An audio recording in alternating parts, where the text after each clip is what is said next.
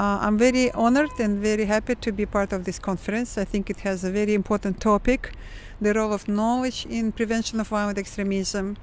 The topic is very close to the mandate of our organization and our hub. We're working on developing the knowledge base that can be used for training purposes and for other technical support to member states, and use it, findings and results of coming from the behavioral science-informed research and studies.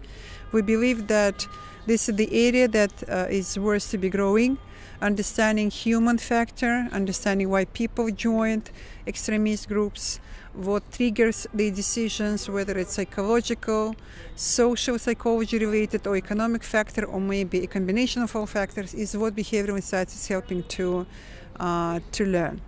So I just finished my session this morning, and there was a good feedback from the team, and I think this is the conversation that is worth to be continued. So I'm very grateful to the government of Morocco, to organizers of the conference, and to co-organizers, and I hope that the next year conference, which should take, I think, and continue talking about the importance of knowledge education and using it for action, will be conducted jointly, and we're happy to partner on development of the program. الدورة الثالثة للمؤتمر الدولي الثالث حول التطرف العنيف.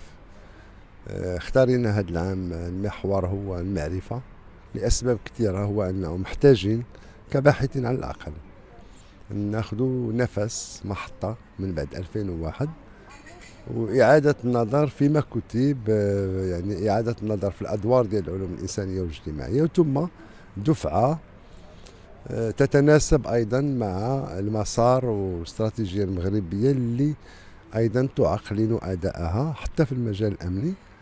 غنشوفوا طبعا عدد من المحاور في هذا المؤتمر. اليوم شفنا الجانب النفسي، الآن بعد قليل تكون جلسة حول العلوم الاجتماعية والإنسانية، علم الاجتماع، علم النفس، التاريخ، الاقتصاد والنظر ديالهم في الظاهرة. غدا غيكون عندنا ثلاثة الجلسات مهمة. جلسة ديال الاستعمالات ديال الذكاء الاصطناعي والتكنولوجيات الحديثة من طرف التنظيمات الإرهابية، جلسة حول برامج